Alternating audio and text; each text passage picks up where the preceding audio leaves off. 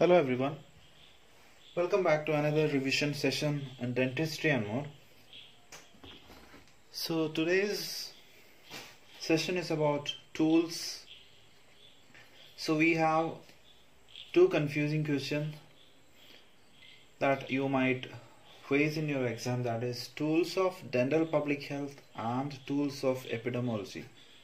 So what are the tools which is used for dental public health or a public health dentist and a epidemiologist? So dental public health, we know that it is corresponding with the clinical dentistry. So clinical dentistry is concerned with treating one patient, whereas public health dentistry is concerned with preventing diseases, oral diseases of a very large group of people. So that is dental public health or a public health dentist. So when preventing and promoting oral health of a very large group of people, we need these tools. So the first tool is epidemiology. Epidemiology is, as per definition we know, it is identifying and solving the diseases of people. The second tool of dental public health is biostatistics. So it is very difficult to reach into a conclusion by doing any epidemiological survey because we have a lot of data.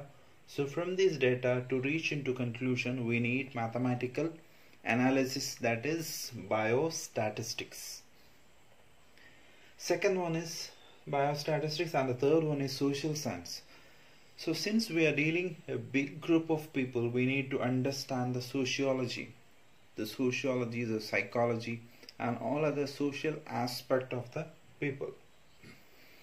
And the fourth principle of dental public health is administration. So when we are applying a workforce into a big population to conduct a study, there should be a proper cautious measures how the workforce is being deployed, how they are categorized into various sections and how they are being managed.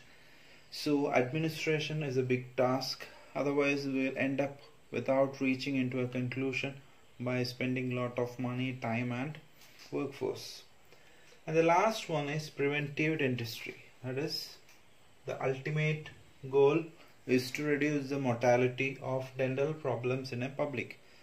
So we conduct epidemiology, understand the problem and reach into conclusion by doing biostatistics, understand the social aspect of people by doing a proper administration, and finally we do preventive dentistry to prevent the problems of a public, that is mainly the dental problems of public.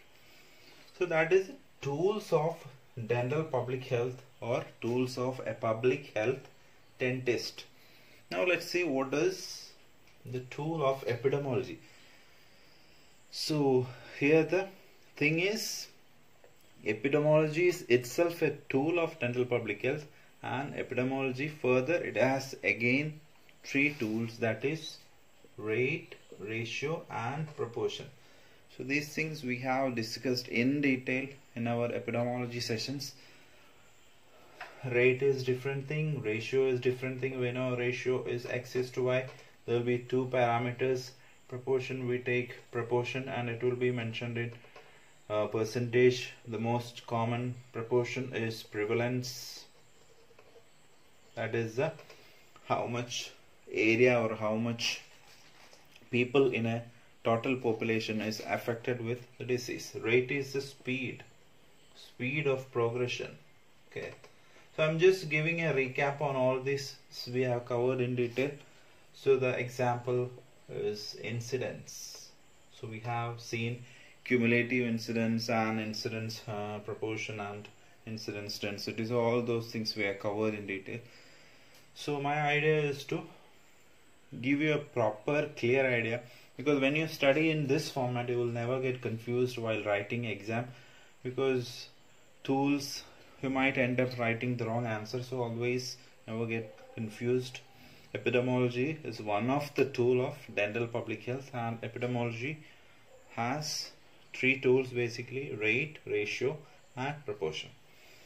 Okay, I'll come up with a new revision topic in dentistry and more. Thank you.